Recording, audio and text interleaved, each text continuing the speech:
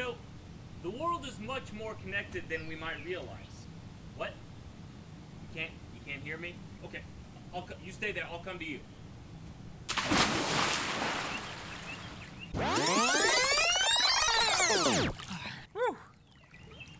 As I was saying, the world is much more connected than we might realize. This rubber ducky, this water, the air we breathe, it's all made of matter.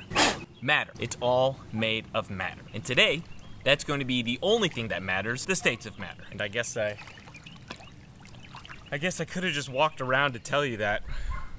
Okay, I'm gonna go put some dry clothes on. I'll see you in a minute.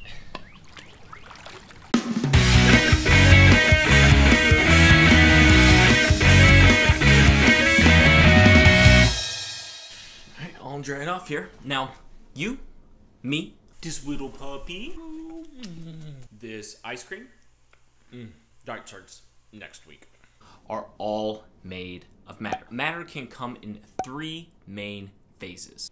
A solid, like this plant, liquid, like this water, whoops, or gas, like the air in this balloon.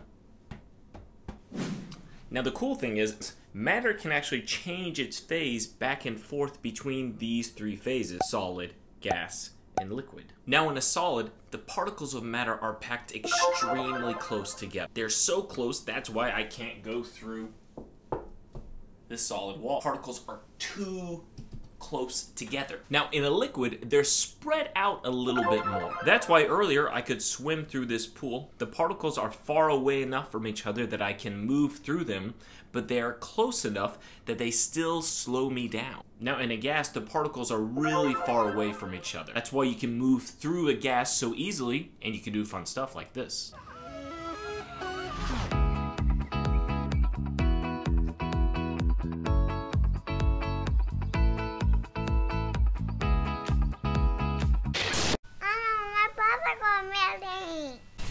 Never mind, Frozen. When you add energy to a solid, the particles speed up and the solid can melt and turn into a liquid, like this ice cream. This is called melting.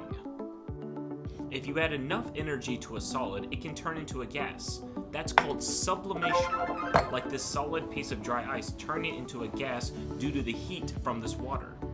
When you add energy to a liquid, it becomes a gas. This is called vaporization, like this water vaporizing. When you remove energy from a liquid, the particles slow down and change into a solid. This is called freezing, like these ice cubes from the freezer.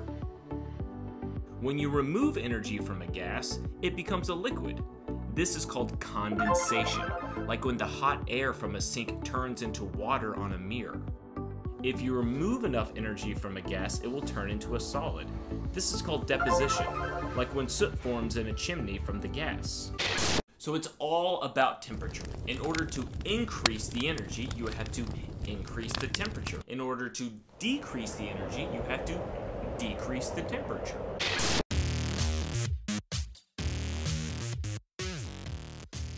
So today we're going to be making some movie magic.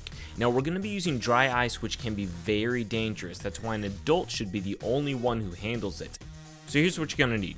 You're going to need some goggles because, you know, safety first. You're also going to need some gloves because this dry ice is going to be super cold. You're going to need some beakers or some glass containers, something you can really see what's going on. You're also going to need some food coloring, doesn't matter what color. You're going to need some tools. I've got a mallet and a screwdriver, and of course you need the dry ice. We're going to put it in here, or we're going to try to put it in here. Oh, come on, just... Alright, that's why I got this mallet and screwdriver. Alright, pop, pop, come on.